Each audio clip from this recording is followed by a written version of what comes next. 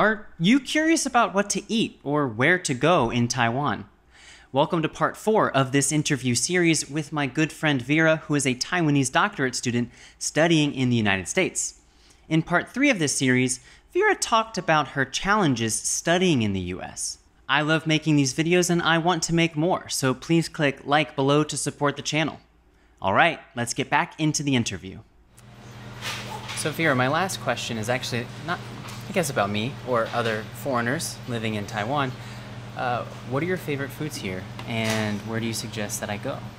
So for food, I would recommend dumplings and 大肠面线, stinky tofu, and No thanks. and what else? I have so many favorite Taiwanese food. You guys should try beef noodles, or if you want fried sweet potatoes bowl, it's a really good dessert. Yeah. Do you like spicy hot pot or not spicy hot pot? I like both. We can do it both. And you have no preference? Yeah. You just love Taiwanese food? Yes. Yes. And then where would you recommend that I visit?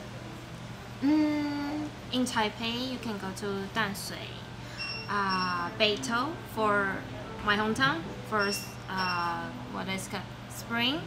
Hot springs. Hot springs. Yeah, Beitou has like beautiful hot springs that are like natural, right? Yeah. Yeah. And you can go to Yangming Mountain, Elephant Mountain, and Jiufen. What's in Jiufen? The buildings. They have Ghibli, what's Spirited Away. Yeah. I've heard about that. Yeah. The building they imitate. I know what you're talking about. In Jiufen, Studio Ghibli, the creator, Hayao Miyazaki, got inspiration for Spirited Away from the beautiful buildings and the colors of Jiufen. That's right, yeah. Thanks for illustration. Yeah. I went there about 2 years ago, and I kind of can't wait to go back. Okay, it's my turn.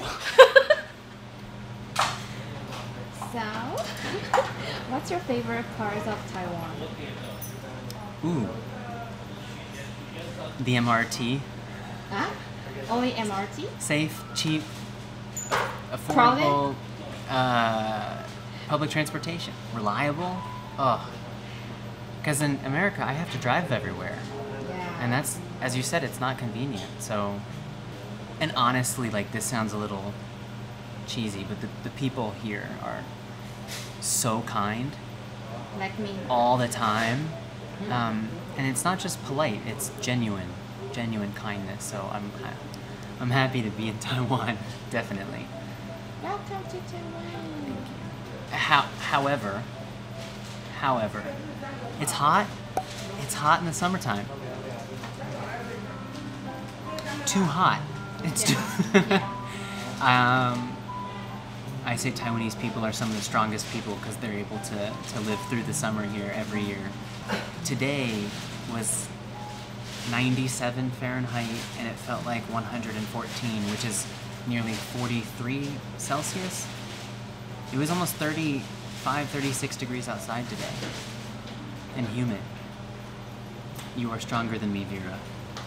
I know, I couldn't live here. I will leave soon. Yeah. Thank you. Thanks for doing the interview with me, Vera. I appreciate it. You're welcome. And we hope to see you again soon. Bye. 再见. Did I pronounce that correctly? To pronounce what? 再见. 再见. Yeah. I was close? You're right. Oh. 再见. Thanks for learning with us here at the University English Hub. Support the channel by clicking like and also subscribe. And I'll see you in our next video.